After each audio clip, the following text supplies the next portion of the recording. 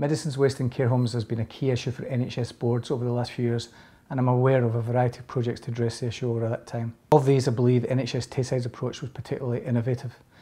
The project primarily involved a standard operating procedure for the uplift of waste medicines from care homes. The project started in 2017. NHS Tayside worked with the Care Inspectorate, Scottish Care, Community Pharmacy Tayside and the main pharmacy contractors in Tayside, servers in care homes, to look at how we could address the issues with medication waste returns in care homes.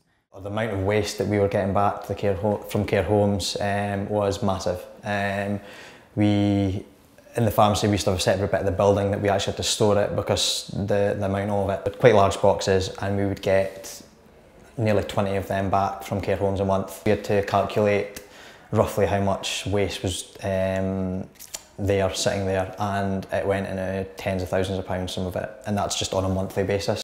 This led to all key parties playing a role in the implementation, communication and training with the care homes and the pharmacy teams involved. Part of the NHS Tayside's initiative was us to kind of go out and speak to the care homes and kind of educate them on what the extent of the waste was. You go in to the care homes, you'd see that almost everyone that worked there didn't know really how to deal with the waste. Once they got their heads around it, it's proven to be very easy for the care home. The project has received positive qualitative feedback from care home managers and pharmacy staff, and the quantitative data shows a big reduction in inappropriate medicines waste from care homes. When I talk to care homes and talk to care home managers, the thing that they say most is it does two things. The amount of time sending things back has greatly reduced. That means that their time of their staff members sending stuff back and having to count it all has saved them hours of work each week. And that's the thing that they notice most, that they're sending very few items back and it's having a great impact on their time. So it's saved them money and time sending just a few items back each month.